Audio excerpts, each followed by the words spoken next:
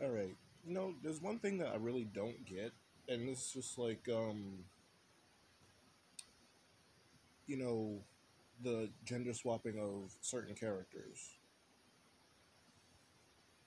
Not to say like, you know, a gender swap or a race swap or whatever couldn't be a compelling thing, but most of the time they just do it to pander to a certain crowd or demographic that they otherwise would already have if they weren't trying to make it seem like this race or gender swap is needed. Or hell, sometimes they don't even get the character right. I'm looking at you, live action Cowboy Bebop, because holy shit, there were some things done right and some things done terribly, terribly wrong. Like, let's look at Grell. Grell, one of the most compelling characters in that entire freaking story, imprisoned and being forced to take a military drug which deforms his body, turning it into a female's body despite being a man. That entire thing completely thrown out.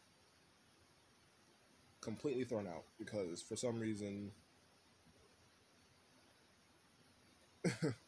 for some reason, it's just like, oh, this needs to be a non-binary character, even though that shit doesn't exist. It's just the whole identifying crap that the left likes to push. And no, I'm not really gonna get too political with my channel, so don't expect any of that. But it's more so the fact that they did no justice by his character like they did in the anime. Um, I hate the race swap Jet Black just because his name is Black. Because, oh, since this character's name is Black, he has to be black. That's just racist thinking in and of itself. I'm sorry. Then we have Faye Valentine, who was fucking butchered. We have Spike Spiegel, who was fucking butchered. Um, and then Vicious was fucking spayed and neutered. And I mean that in the worst way possible. Spayed and neutered was Vicious. Ay, ay, ay. Like, the whole point of Cowboy Bebop was the fact that we get to see these characters grow. We get to see them, you know, do whatever it took to reach their end goal. But now it's just like, oh, let's just make these characters act completely out of character and then make it seem like, anyone who doesn't agree is just racist or sexist or whatever kind of bullshit they want to put on people or whatever. It's like, here's the thing, race swaps, gender swaps can be good. Hell, Nick Fury is the most iconic race swap and the most accepted race swap because it's fucking Samuel Jackson.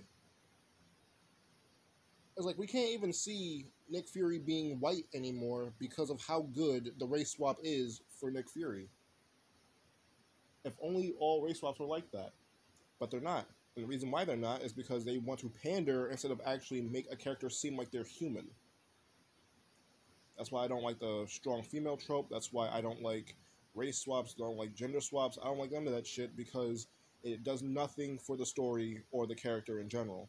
All you're doing is trying to pander to a certain crowd in order to freaking get them to watch a movie that is otherwise awful.